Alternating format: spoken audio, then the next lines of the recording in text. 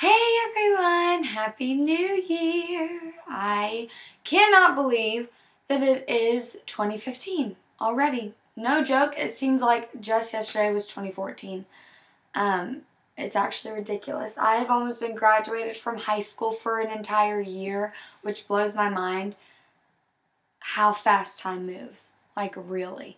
We have just got to take advantage of the time we are given. No joke. I'm going to have to do a lesson on that. I hope you guys have just had a fabulous January so far. It's been good for me. Been crazy busy. And, yeah, but it was good. The holidays were good. Christmas. Or maybe you celebrate something else, which is cool. But I just hope that you just had a blessed last couple months.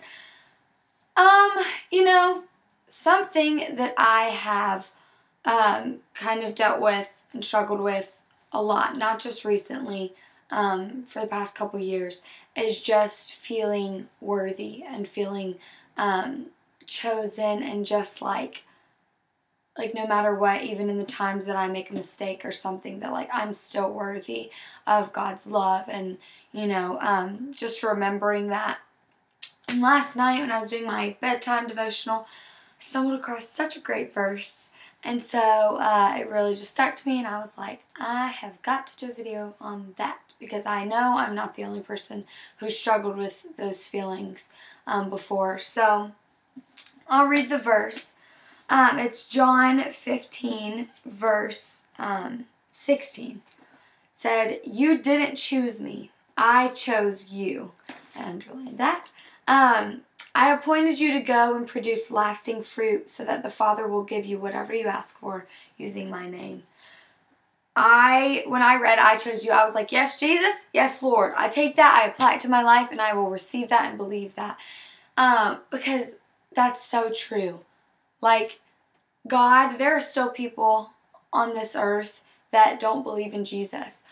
And even if the people who do believe in him weren't here, he still would have died on the cross, because he still chose us just as a human race to just die for us, and to allow us to live in freedom and have a way out of sin and a way out of living with just no peace and no joy and all that. Like, he gave us a way out, and he chose us. He chose us.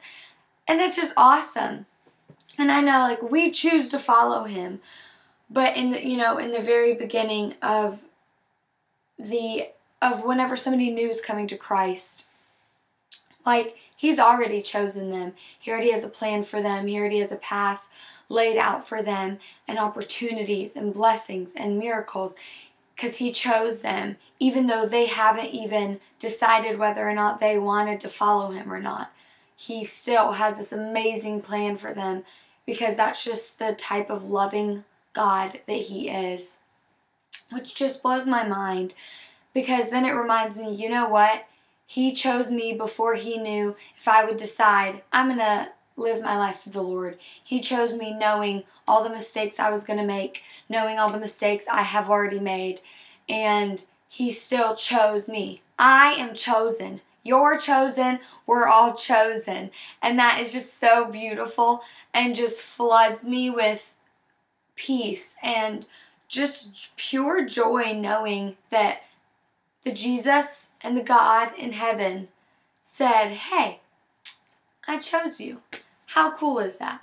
I mean, that's pretty cool. You know, let's be honest. That's awesome, okay? So I don't know where you guys are in your walks. Maybe you're in a great place. You're constantly pursuing the Lord, setting time aside for him every single day.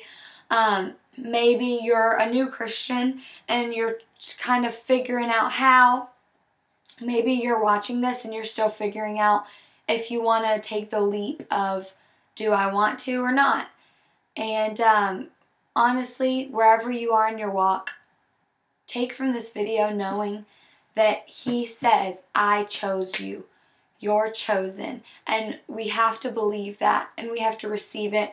I think too many times, especially if somebody like gives you a compliment. I know I've had this issue of if somebody would be like, oh, your hair looks good. I'm like, oh, okay, whatever, and I just blow it off because I don't want to hear it. And that's not okay, you know, that's not kind, because we're stripping these people of the either kind words or the blessings that they want to pour out on us. And that's the same thing with Jesus.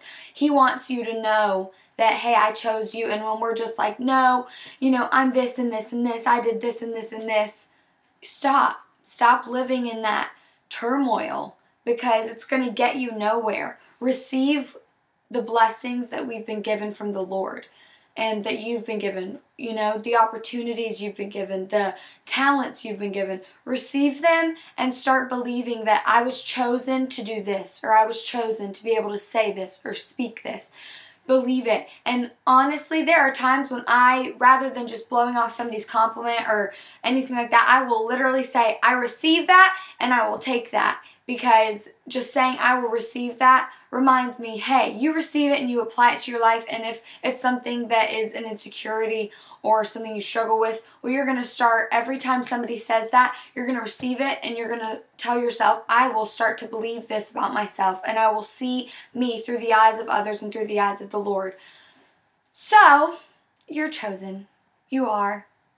And that's such a beautiful thing. So believe it today. Believe it this week as you walk through your week, the hard times, the good times, sad times, mad times, bad times, whatever. Just know that, hey, I was chosen and God knows what I can handle, and He is just strengthening me and building me to be the best version of me that I can possibly be. So take comfort in that, because that's awesome. Really. I love you guys, and I really hope you have such a blessed week.